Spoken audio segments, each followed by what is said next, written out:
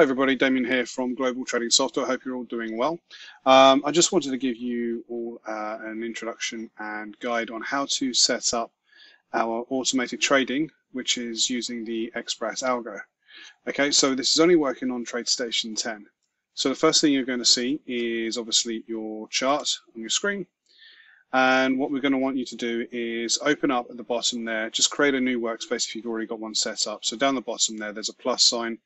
You just select that, and then obviously what will happen then is you want to go up to the top and then select studies. Down there you're going to select add strategy. Now you're obviously going to be emailed the installation details first. So once you've installed it, you're going to do that. So here, and then you can see the xBrat algo AutoTrader is just there. So you're going to select that and click OK. Then you're going to come and see this screen, and what you want to do is properties for all. And then this is where you're going to make a few changes to the settings, okay? So the first thing is you're going to want to change the initial dollar amount to $5,000, okay? Second thing is the maximum number of bars study will reference, change that to 500. And then finally, what you want to do is just change these two numbers to 2. That basically means is the maximum amount of shares that it's going to trade is 2. And the fixed number of shares it will trade is 2 shares. Now, obviously, if you want to change that down to 1, you're entitled to do that as well. I'm just using this as a reference point. Okay, so on the next page then, what you want to do is scroll down to the next tab. Okay, so you're in general. Now you go down to backtesting. Okay, and what you want to select is fill entire order when trade exceeds the limit price. And then you're going to go down to the next tab, down to automation. And you're going to select strategy will fill non-hysteric orders when trade manager reports it's filled. You also want to adopt the real world position for the current account. You're going to check the box for stop orders, and then you're going to want to make sure that you set that as default. Okay, so then you don't see that message again. You're going to click OK, and then you're going to click OK again, and you're going to go to this page. The next stage is you need to then customize your time frame. So obviously you come up to the top and you scroll down to the bottom there and you can see customize. You're going to go into this page. Now there's 2 bits of information you want to change, okay? So the first thing is you're going to change it to first date. And what you want it to set to is 01/01/2020. So the 1st of January 2020.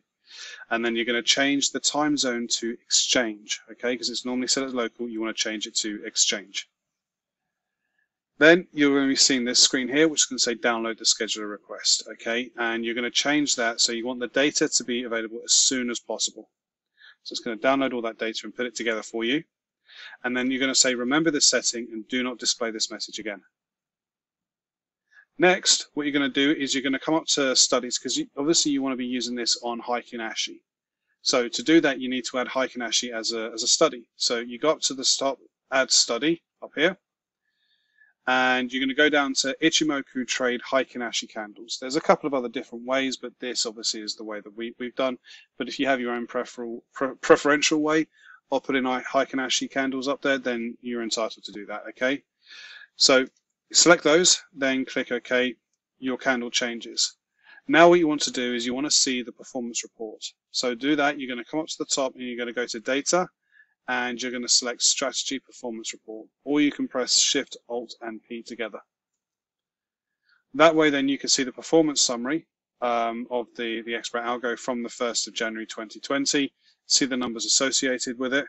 But down at the bottom there, you're going to see performance graphs. That will just show you the equity curve. So if you go down to there, that shows you the trading, and that shows you the results and how the equity improves over the period of time. Now, you're not actually live trading here yet. What you're doing is you're looking at the information from previous results. So if you want to enable live trading, what you're going to do is just close down that chart there. You're going to right click on the chart and you're going to go down to studies, and then you're going to edit strategies. From there, what you want to do is you want to generate, click this, check the box that says generate strategy orders for display and trade manage strategy orders tab. And then tick underneath automate execution. Now what's going to happen as soon as you click automate execution, you're going to get a pop-up like this. And then again, like I said, if you want to trade more or less shares, you can do. We're using 2 as a reference point. change that number now to 2, and then you're going to go to I agree. Click that. And the other important thing you need to remember is you need to change the account confirmation to off. Otherwise, what happens is before it takes a trade, it's going to come to you and ask you to confirm whether or not you want to take that trade. This is an automated system, so turn that off so then it just does the trading automatically for you. Okay. Now, the other thing is what you'll see at the top left there is you see SA and TA. That's the strategy automation and the trading automation. I'm using sim data, so mine hasn't turned green, but what you'll see is the SA will turn green for you to show that the strategy automation is running properly. Okay. The other thing you want to bear in mind is that sometimes when a trade is taken and you can see it, you may look at it and go, well, actually, I want to take the profit there. I don't want to wait and see what happens. I'm very happy with that. Or you may want to manually amend it or set in perhaps a trailing stop. So the easiest way you can do that is by going to the top left there, selecting File, and go to New Application, and then you want to select the matrix. And then once you've done that, it's going to open up obviously the dome for you. You can then do all the changes that you want, so you can do the amendments to the actual trade that's open at the time. That's basically it. Hopefully that gives you more information on how to set this up. It's relatively easy, obviously, when you know how. But guys, if you do have any questions or any issues, please feel free to email me, Damian at globaltradingsoftware.com. But apart from that, thanks for your time.